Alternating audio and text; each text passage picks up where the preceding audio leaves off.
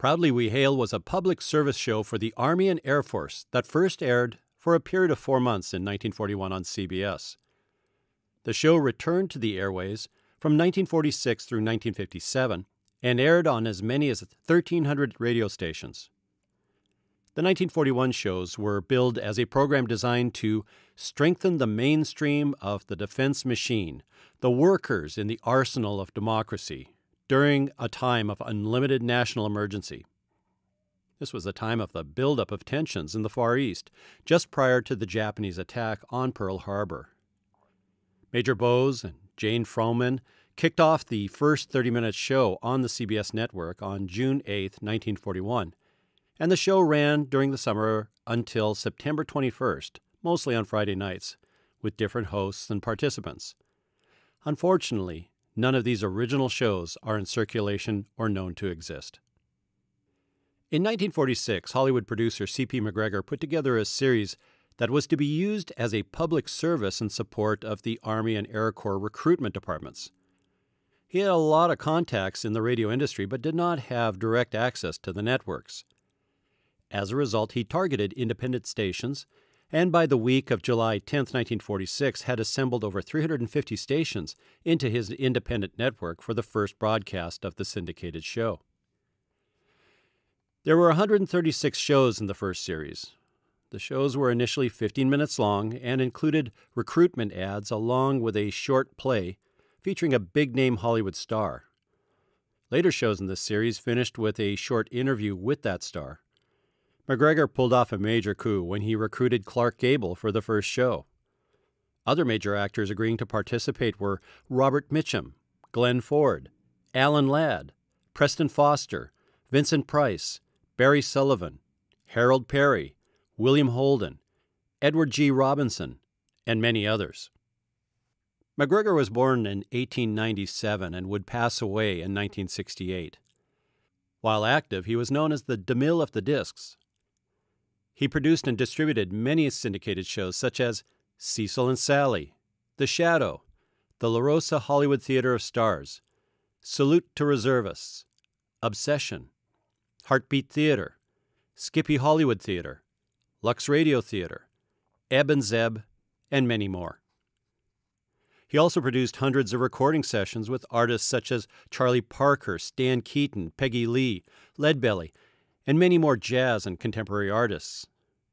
The Library of Congress has possession of the McGregor collection masters and recording ledgers from 1931 to 1970. A Google search of C.P. McGregor will give additional details about his remarkable involvements in radio transcriptions. Now back to the show.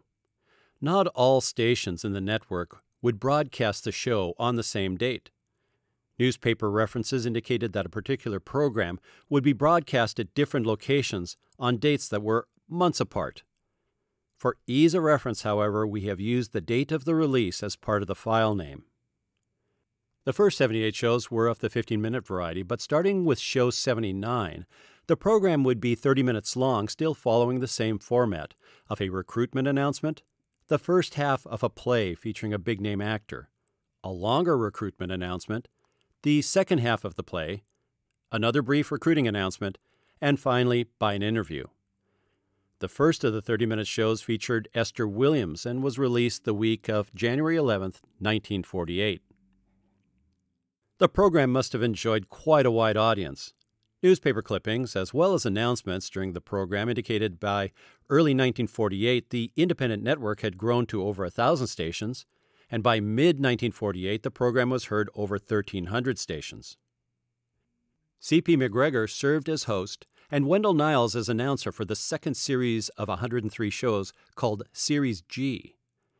These shows followed the same format as the original series and were also released one show per week. The second series episode numbering is confusing because the first label printed with Series G begins with episode number 20 and is dated February 20th, 1949. Disc inscriptions, that is to say the etchings cut into the disc itself, indicate that Series G extends back to October 10th, 1948, which is titled Susie of the Sawdust, which is episode 118. Unfortunately, we're missing the 14 transcription discs between episode 110 and 125. And until these etchings on these discs can be examined, our assumptions to date and numbering remain to be confirmed and are subject to correction. Up through Series G, the Proudly We Hail program has always been a radio log compiler's nightmare. Many broadcast dates and episode numbering have been added to this collection. Corrections and additions to previous radio logs are now possible, and the Old-Time Radio Researchers database, known as OTRR, now has reasonably accurate results. If all of this episode numbering is a confusing mess to follow, a clear idea can be gleaned by referring to the program spreadsheet found on CD number 1.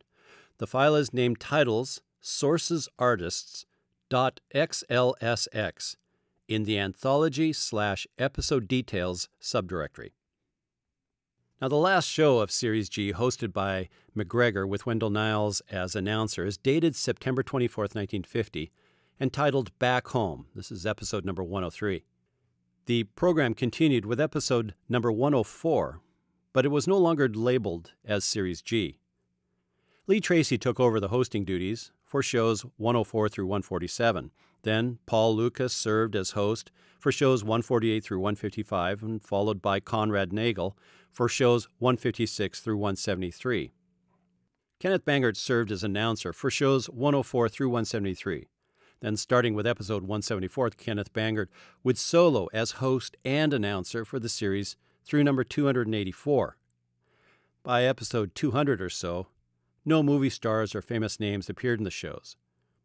The series continued through episode 464, which was released in August of 1957.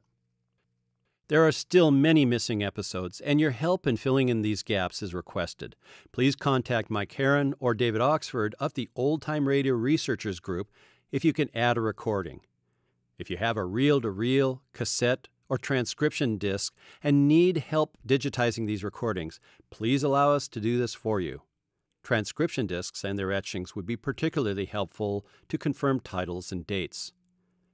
We believe you'll find this series quite interesting, well recorded, and very well performed. For Old Time Radio Researchers, I'm your announcer, Patrick Andre. Enjoy the show.